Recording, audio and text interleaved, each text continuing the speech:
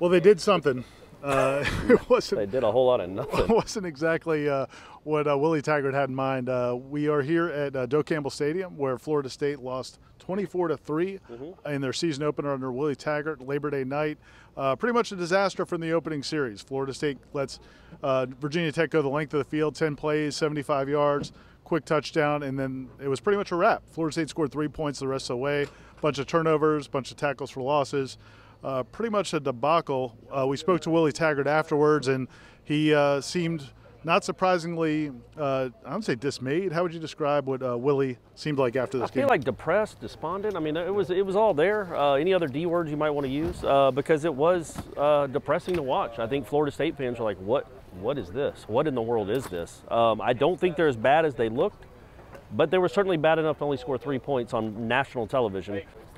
So yeah, man, it was not a fun sight. It couldn't have been, obviously, for Florida State fans.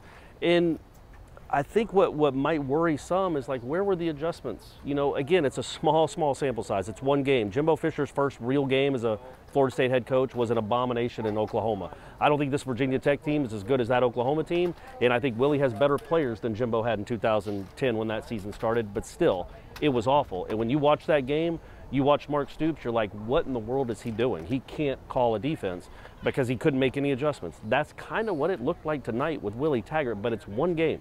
It's just one game. They never made any, in my opinion anyway, they never made really any adjustments to anything Virginia Tech was doing. In fact, the third quarter, after halftime, when you're supposed to figure out what you should be doing, they had -7 yards in the third quarter. And other than the Cam Akers run, they didn't have another first down in the second half. It was a perfect storm, and I'm not going to make excuses, but the field position killed them also during that most of that second half. They kept getting pinned back inside the. But they were the reason of the field position because they had I think they got the ball to start the half at the 25 because of a touchback, and then went backwards and had a punt out of their end zone. But then every time they got it after that, if the defense should have just let them score, and then at least the offense, reset it. Yeah, at least the offense wouldn't have to be at the 4 all the time.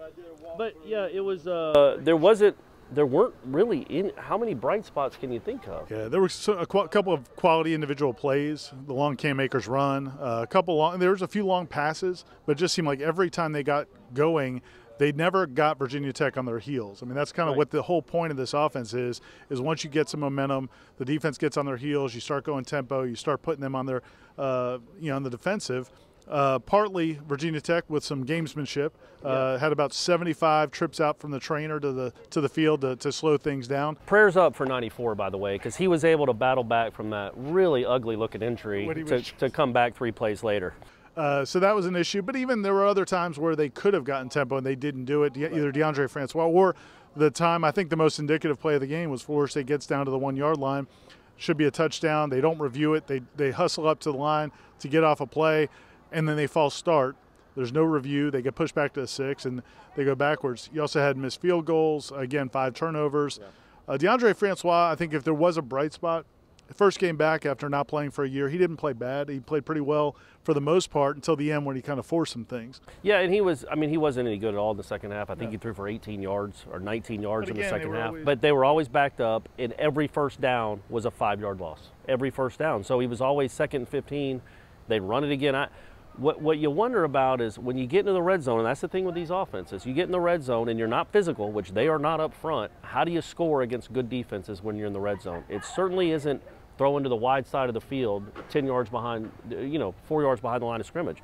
There are a lot of plays like that where you kind of shook your head. But again, I know he gets paid a lot of money. I know he's been a coach for 9 years. There is a learning curve, even at a place like Florida State, and you better hope there's a learning curve, and this isn't just what it is. Well, I think the big questions FSU fans are going to have after tonight are, is there anything that can be done for the offensive line and the blocking? And it wasn't just the offensive line. The receivers did not block well. Right. Nobody blocked well on that entire team.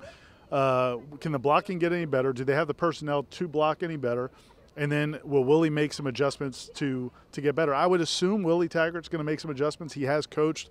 He coached at Oregon. He coached at USF. I mean, he's won football games before. You would have liked to have seen those adjustments tonight. They didn't happen. I think he'll make some adjustments. Now he knows what his guys' limitations are. But those guys just have to block better. And then they got to get better players. I mean, that some of it can be a short-term fix. but some of it's going to have to be a long-term fix. I think at the offensive line, it's going to be a year or two. Do you think they should have like tryouts on like the intramural fields? Open it a up, couple days. Open maybe. up. There's some great athletes at Florida State, but there's like 40,000 students here. Yeah, that's one option. Yeah, I don't know. I just think that it's going to be recruiting over the next year or two. Yeah. I think is going to solve some of those problems. But the play calling didn't help them at all tonight. It was just a complete debacle every way around. I understand Florida State fans are obviously furious, and Willie understands that. I thought that was. Do you think they're? I mean, I know the message boards are the message boards. Do you think Florida State fans are furious, or like a combination of depressed and concerned and confused? And confused. Did you get the right guy? I mean, I think that's a natural. And again, it's one game, and I've said since they hired him, I hope this dude wins big, and I think he can win. He's won everywhere he's been. But don't you think that's where maybe Florida State fans, and that's not fair. But also, you just lost 24-3 on national television, so those kind of questions are going to come up. Yeah. Well, we're just going to wrap it up here from. Aslan's wrapping us up. He's giving us the wrap-up time. He's heard enough. He wants to leave. Yeah. Anyway. Real quick though, the defense. I thought the defense did an admirable job after the first. You'd like to see a better first drive, but yeah, after that, no, they did play pretty well. They gang tackled. They got a lot of pressure on the quarterback. I think Harlan Barnett called some good defensive plays. They got some pressure from different places. The linebacker play early on was awful, which was a big concern going in, and then they also had a couple key guys out that could help. DeKalen Brooks didn't play. Right. He might help at linebacker. Sanford Samuels didn't play much.